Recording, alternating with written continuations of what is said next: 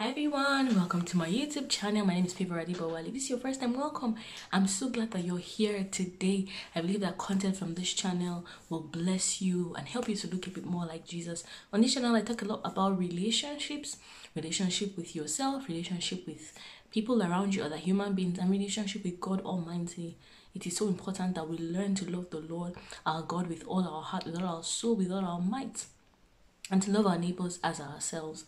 So today on this channel I'm talking about why does God allow suffering.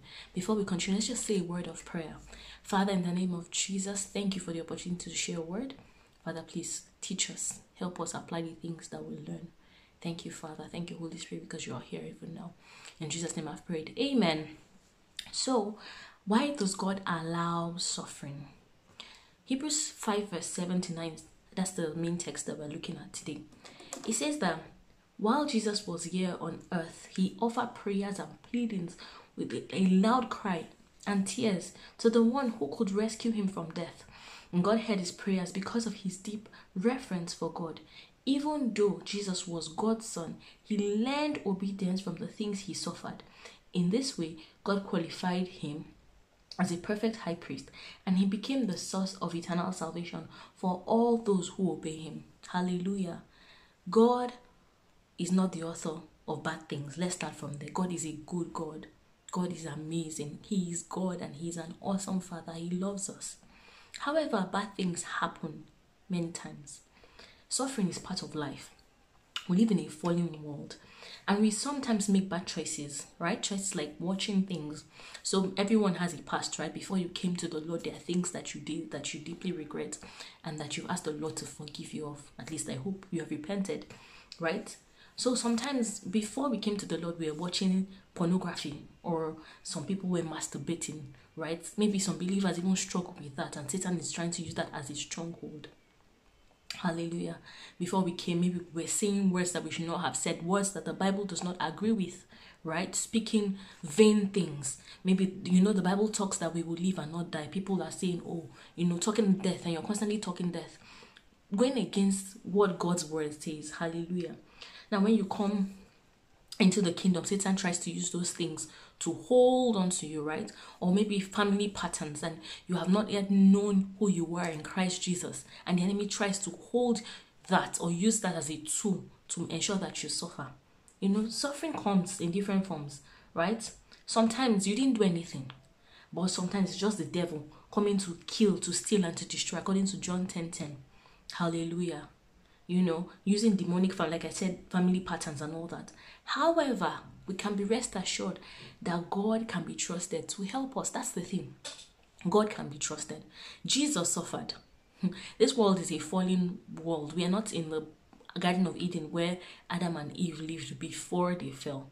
So there are things we live with human beings, Sometimes I just sit down and think, and I think I was a child and I thought, if all the human beings, it feels like human beings are the source of the issues, right, that happen in this world. If you look at it at the surface, you see, okay, there are wars, people are fighting here, the Israeli-Palestinian war and all those things, in Congo there's war, and it's between human beings. However, behind the human beings, there are demons perpetrating these things. So it's not just, human beings are fighting one another, human beings are, not able to live with each other. They are demonic forces. It is not given to man to plan his own path. That's why it's important that you submit to Jesus. Anyway, that's not a topic of discussion today. The discussion is why God allows suffering and how to deal with suffering when they come. So like I said, suffering comes because of many reasons. Sometimes we put ourselves in positions of suffering. Sometimes the devil comes. And in all of this, know that God allows it. Yes, God is still God. Of course, Satan is the God of this world. The Bible says that, 2 Corinthians 4:4. However, God is still in control. God is still in charge, right? God is still God. And if you invite him, he's able to help you. The Bible says Jesus offered pleadings and prayers with a loud cry and with tears to the one who could rescue him from death. And God heard his prayers because of his deep reverence for God, because of his fear. In my own experience, before I say that, Jesus, who is God, suffered, right? He came as a human being, but God allowed him. He was the firstborn. He's the first son of God, right? God allowed him to suffer. So why do you feel like you are special when you are going through difficult things. You are not special, my dear. You are not. Because we all go through difficult situations. Of course, the intensity varies, the situation vary, but it's difficult for everyone when they go through difficult situations. Hallelujah. But the idea is so that we can learn obedience. You see, so he learned obedience from the things he suffered. We learn to submit to God. We learn to pray. The Bible says pray without ceasing. If I say, okay, raise your hand now, how many of you pray without ceasing? I'm sure I will not get a very large number. But Jesus says we should pray. And I cannot even lie. There are seasons where I have not been praying. Where I've not been praying consistently, like, every minute, every second, or as often as I should be praying. But God says we should pray without ceasing. Hallelujah. In my own experience of suffering with mental health crisis, I've talked about this many times on this channel. In 2020-21, I learned to pray because that was the only way I could have peace in my mind. So in that season, I learned the obedience of prayer because that's the only way that there could be peace. If not, I was just hearing the voices and having intrusive thoughts and seeing the pictures. But the more I prayed, the more those things quieted down, the more I prayed. So when we go through difficult situations, it is seasons for us to learn obedience. Jesus suffered and he didn't do anything. Not that he did not do anything. The enemy, God allowed Satan to afflict him, literally, through men. Right? And in that season, like my season, like I talked about, I learned the obedience of prayer. And then I learned that those who look to him for help will be radiant with joy. No shadow of shame will darken their faces. Psalm 94 verse 5 says, they looked up to him. Their faces were lightened and they were not ashamed. So when you are going through suffering, because all of us will suffer. All of us suffer. That's the truth of the matter. In fact, in the book that you came to this earth with, because there's a scroll in the volume of the books, I have come to do your will as it is written in the volume of the books. So there is a book for you. There's a book titled, for me now, Favour, right? In heaven. And my life is supposed to go according to that book. Now, being on this earth, your life might not necessarily go according to that book because the book is the will of God. But then you have your own, you are able to make choices for your own self, right? God has given you a will to make choices. So if you make choices according to what has been written, good. And how can you make those choices? By aligning with God. Now, in that book, there are some difficult situations that God will let you go through, right? So that you can learn obedience. Samson, he was born with a gift of strength, but you saw the way his life ended because there was not necessarily no process for him. There was no process for him to learn obedience. He just came up strong and then he was like, okay, yeah, I'm here. He was born strong, right? He was born with being in Nazareth, although he had to follow his terms of consecration. But he did not follow his terms of consecration, and look at where he landed. Look at how he died. Hallelujah. So we must look to the Lord when we are suffering, when you are afflicted, whether it's affliction you brought on yourself, whether it's Satan afflicting you, you look to the Lord. You don't go about telling every Tom, Dick, and Harry your story. It's good to talk, and if you are made of it, because me, when I was in trouble, that was a way for me to unburden. But God covers us. God is so kind. But it's important that while you are sharing maybe your trusted companions, your friends, you are talking to King Jesus too. And talking to him even more than you're talking to those people. Because he's the only one that is able to help you. Hallelujah. What does the Bible say? James 5:13. So here's what you do when you suffer. Are you suffering any hardship? You should pray. That's what he says. James 5:13. God does not expect us to be sulk or get mad at him as if he's the author of our sufferings. Because he's not the one that caused it. No. The person you attack is the devil, who is trying to destroy you, who is trying to steal from you, who is trying to kill you and kill every good thing in your life. Hallelujah. You are supposed to cry for help. That's what you do. Is anyone afflicted? Let him pray. Is anyone suffering? Let him pray. Also, you are supposed to read your Bible. I'm very sorry for you if you feel like, oh, the Bible is not God's word, it's just one of those historical books. I'm really, really sorry for you. Because the Bible is the word of God is supposed to be our anchor. This life is not balanced, as you already know. You know, and if you don't have an anchor to stand on, you will fall flat on your face. So we must know the Bible. It's not just to read it, know it. And it's not, oh, my pastor said this, my pastor said that. Read the Bible and know the Bible for yourself there, because there are many things that people think is in the Bible, it's not in the Bible. The Lord wants us to know the Bible for ourselves. You need to read the Bible. 2 Timothy 3:16-17 says, all scripture is inspired by God and is useful to teach us what is true, make us realize what is wrong in our lives, corrects us when we are wrong, and teaches us to do what is right. God is easy to prepare and equip his people to do every good work. So the scripture is to correct you. It's to prepare you. Hallelujah. It is to correct you. It is to make us realize what is true. It's also to help us do what is good, right? It also encourages us. So read the Bible. There are many ways the Lord has spoken to me just by scriptures. I have a video where I talked about hearing God and how I heard God and how that was so comforting to me in the middle of chaos in my life. We must also fear God. The Bible says Jesus heard because he had deep reverence for God.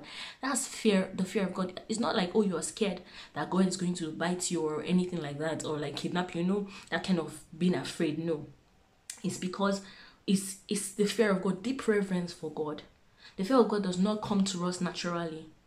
So we must ask the Lord to teach us how to fear him. It doesn't come, it's not something that that's why people do behave anyhow, because they don't fear the God, and they don't fear God. The God. Because they don't fear God. And it's not by putting a tattoo on your skin and saying, yes, I fear God. No, or saying it. It's not a mouth thing. And if we engage him in prayer, Bible study and meditation, we will learn to fear God. Hallelujah. We're supposed to have deep reverence for him. Because God sees us. See, he sees parts of you that you don't even know exist until they show up. And he loves you like that. But of course, he wants you to look like Jesus. We must fear God though. God has the ability to take you out of this world and nobody will notice. That's how strong he is. God is the one that created the earth and hung it on nothing. This earth is spinning right now. It's just not spinning so fast that you notice. Yet we are staying, we can drive, we can do whatever. You are breathing in air, breathing out air. And you don't want to be afraid of God. You don't want to fear God. If God handles you, we need to learn to fear God. We need to cultivate the fear of God in our lives. I want to say a quote from Adebowale. To fear God is to nurture an attitude of awe and humility before him, and to walk in radical dependence upon God in each area of life. The fear of God is similar to the mindset of a subject before a powerful king. It is to be under divine authority as one who will surely give an account. Fearing the Lord relates to trust, humility, teachability, servanthood, responsiveness, gratitude, and reliance on God. It is the exact opposite of autonomy and arrogance. So you cannot be raising shoulder for God. The thing is that God is so kind. He's so merciful. He's God, and he's such a kind God. And because he's kind, we just think we can take him for granted. We need to learn to fear God. Proverbs 19 verse 23 says, the fear of the Lord leads to life, and he who has it will abide in satisfaction. He will not be visited with evil. So you're probably suffering because you did not have the fear of the Lord and you messed up in an area of your life. We need to cultivate the fear of the Lord. So, yes, you have messed up and Satan has come to your life to attack you and cause you suffering. Or maybe suffering just came your way and you didn't know how or why, or God allowed it, right? And it's not because you did anything like Jesus. He didn't do anything. I want to encourage you. Jesus loves you. Jesus is for you and he's with you. Romans 8 verse 18, it says, if you are currently suffering, be comforted with this. For I consider that the sufferings of this present time are not worthy to be compared with the glory which shall be revealed in us. So there's glory coming, hallelujah. There is glory coming. So yes, you might be suffering right now, but God is working something in you. You are learning obedience. And if you could just see yourself inside, because you know this human body covers a lot of things. People look normal, but they are not really normal. Some people are beasts. Yes. We are light because we have God in us. If you don't have Jesus in you, I'm not gonna say it too. You are only light when you have Jesus. But if you don't have Jesus, then you are not light. I'm sorry. That's what the Bible teaches. It's not Favour that is saying it. And some people are beasts. Some people are not really light. So you just see this human face and then you think, okay, yeah, this one is normal. No. But there is glory coming if you are following Jesus, if you are living for Jesus and you are suffering. The suffering here is nothing compared to the glory that is coming. God is working something in you. He's making you look more like Jesus. He's aligning you to his will for your life. So it's not the time to give up and be sad and be upset that God has abandoned you. No, he has not abandoned you. He said he will never leave you nor forsake you. God cannot lie. He said when we are faithless, he's faithful. He cannot deny himself. God cannot lie. God is good. God is not wicked. And so be comforted that God is a God of comfort. He is the God of comfort and the Holy Spirit is there with you. So, yeah, there is glory coming. Glory is coming. As you are suffering, just be comforted in the fact that there is glory coming. The glory that is coming is nothing. The glory that will be revealed is nothing compared to what you are suffering now. Nothing. Look at Job. He suffered for about 9 months of his life, and the rest of his life was awesome. Hallelujah. Only 9 months. And then the rest of his life was, he enjoyed it, had beautiful daughters, had double of everything that was lost. So yeah, God has a plan. And just believe him and trust that he's working on everything for you. So that's my message for you today. I believe it has blessed you. If it has, I would really encourage you to like, to share, and also to subscribe. Because I'm sure if you do this, it will bless other people as well. And YouTube can recommend it to other people. So yeah, thank you once again for joining me. Have a wonderful rest of the week and rest of the day. Bye!